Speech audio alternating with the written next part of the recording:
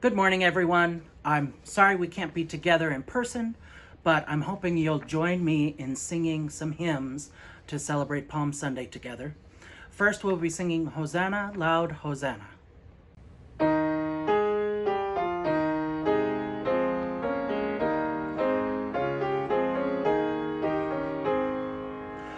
Hosanna, loud Hosanna, the little children sing.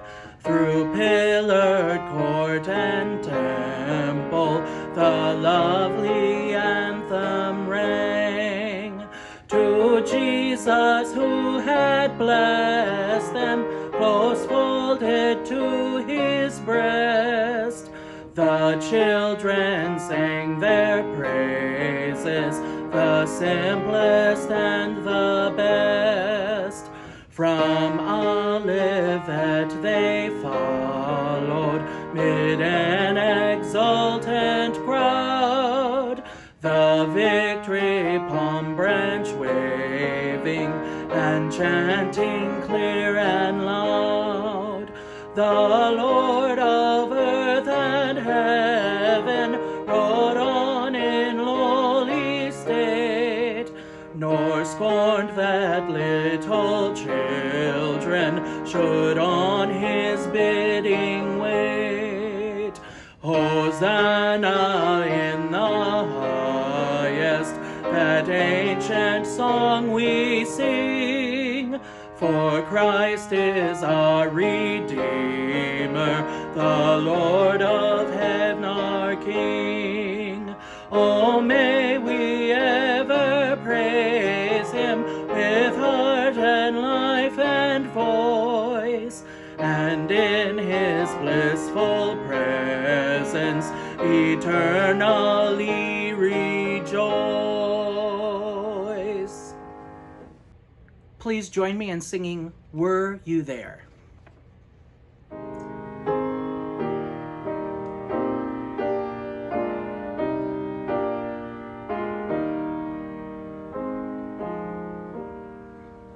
Were you there when they crucified my Lord?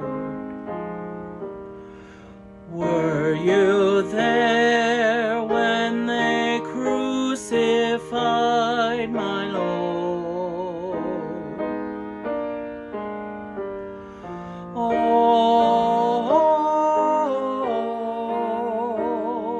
sometimes it causes me to tremble, tremble, tremble. Were you there when they crucified my Lord? Were you there when they nailed him to the tree? Were you there when they nailed him to the tree? Oh,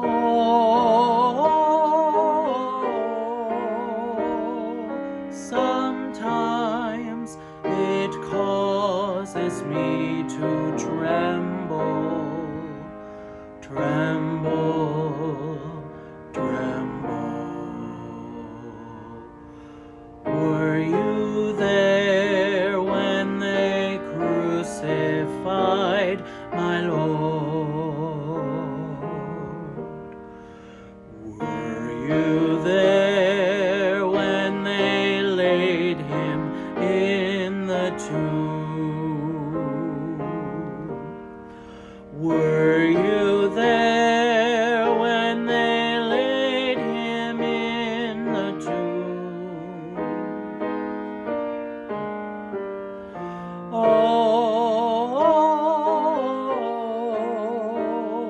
sometimes it causes me to tremble, tremble, tremble. Were you there when they laid him in the tomb?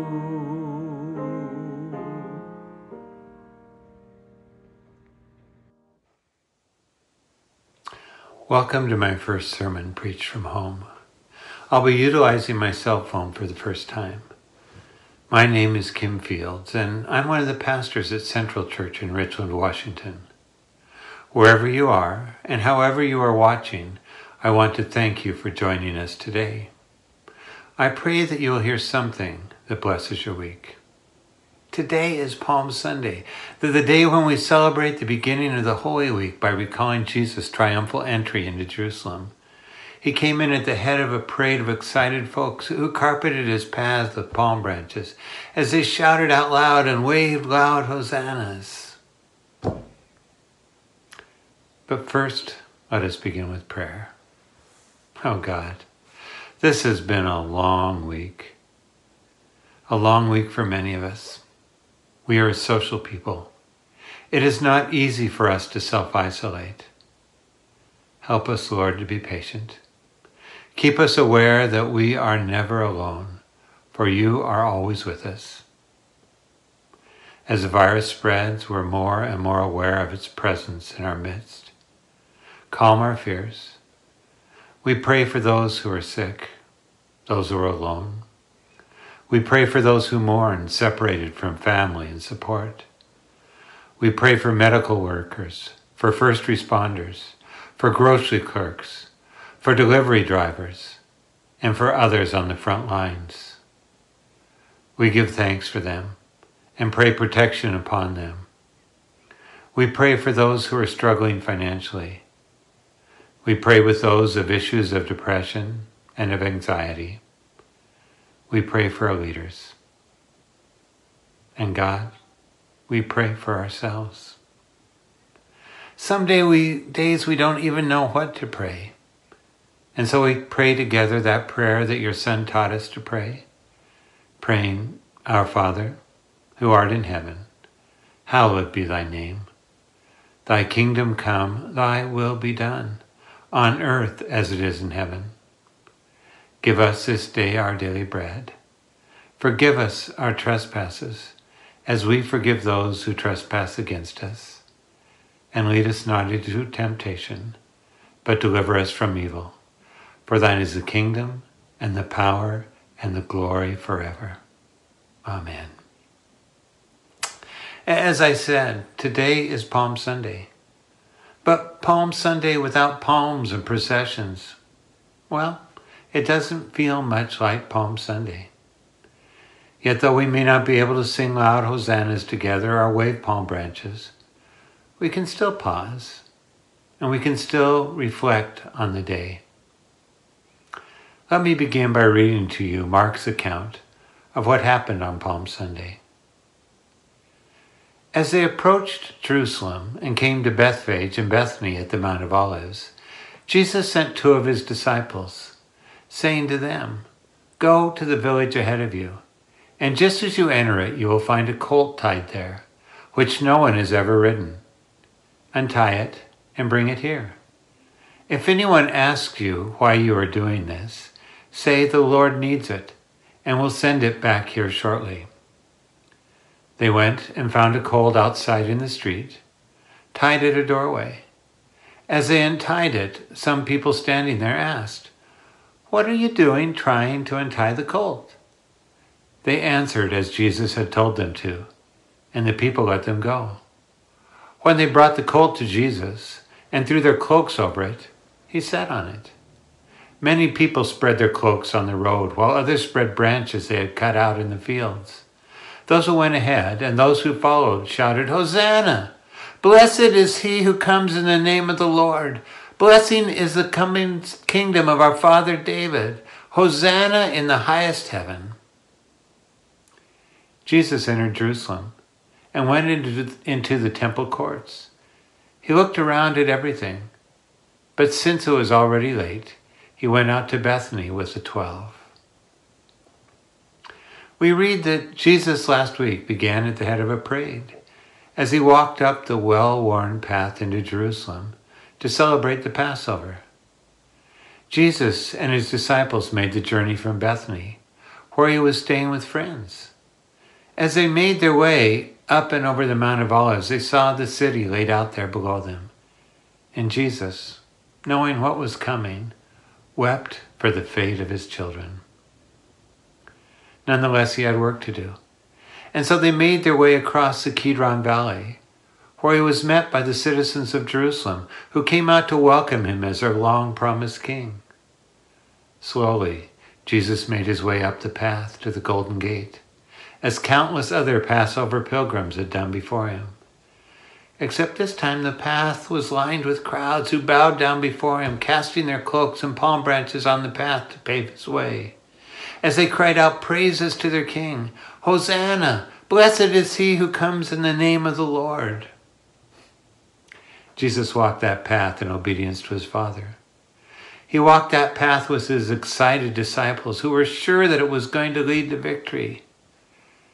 But they were soon to learn that no one knows where God's paths, even his ancient, well-worn paths, will lead. I'm reminded of a story that I read a number of years ago. It's a story about another well-worn path. This story takes place in Old Pilgrim Church.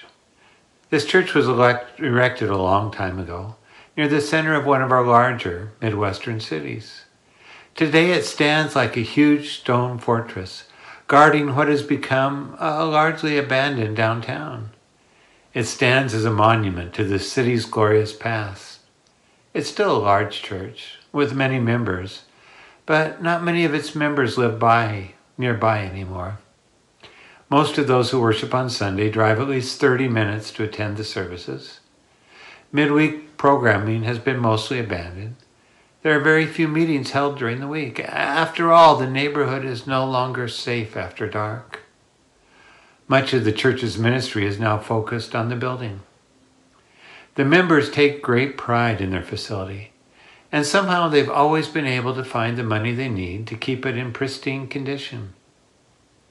Indeed, just over 3 years ago, they held a special fundraiser to raise money to recarpet the entire church. The new carpet was beautiful, but about 6 months ago, someone noticed a path in the carpet that ran around the perimeter of the sanctuary. It appeared in small patches at first. They might have thought it was normal wear were it not for the fact that the patches were in both low and high traffic areas. In fact, if you look closely, you could see one curved wear pattern that extended all the way from the front pew, past the baptismal font, almost to the central aisle. A similar mark could be seen curving past the piano bench on the other side of the sanctuary. There were also wear marks circling the ends of the pews.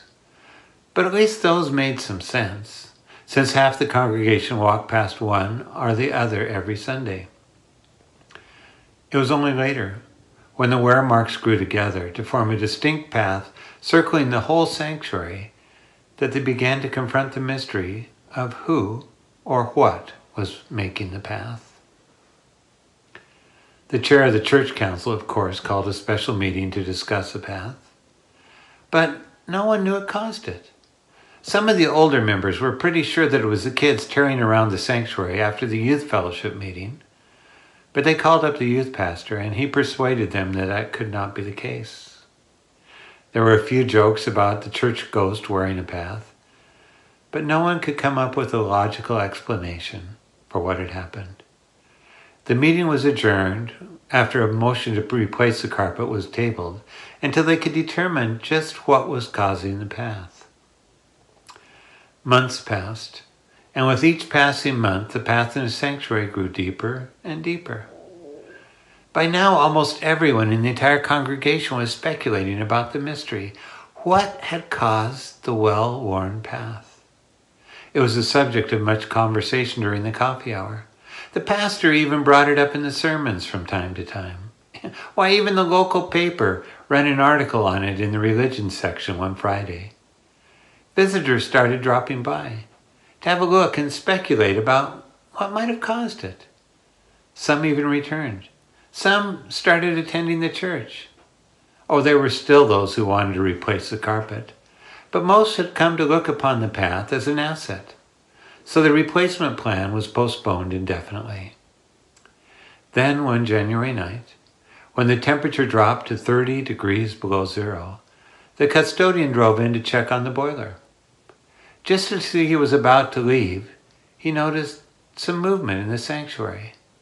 His first thought was, of course, to call the police. I mean, no one had any business in the church at this late an hour. But as he peered in through the narthex window, he thought he recognized the person moving through the shadows. Sure enough, it was old Roy Lincoln, the retired shoemaker whose shop used to sit across the street with the apartment upstairs where he lived. He hadn't seen Roy in years. Someone said that Roy had moved to the old hotel on the far side of the courthouse when developers tore down his shop and the apartment above it. Curious, he watched as Roy slowly walked around the sanctuary, following the well-worn path in the carpet. He appeared to be talking to himself as he walked. "Is that you, Roy?" the custodian called out in a loud voice. "What are you doing up so late on such a cold, cold night?" "Oh, hi, Sid," Roy replied. "I didn't hear you come in." "I'm just walking and praying. I can't kneel anymore and I need the exercise, so I just pray while I walk. Sometimes I talk to God. Other times I listen while God talks to me. I pray for the lonely and the sick, for families that I know are struggling, and for my friends out on the street. You don't mind that I'm here, do you? I mean, Sid, this has always been my church." "No," Sid said, "I don't mind. Just be sure the door is locked behind you when you leave." The next morning, when Sid saw the pastor, he told him that the mystery of the well-worn carpet had been solved. Then he explained about Roy and his walking and his praying.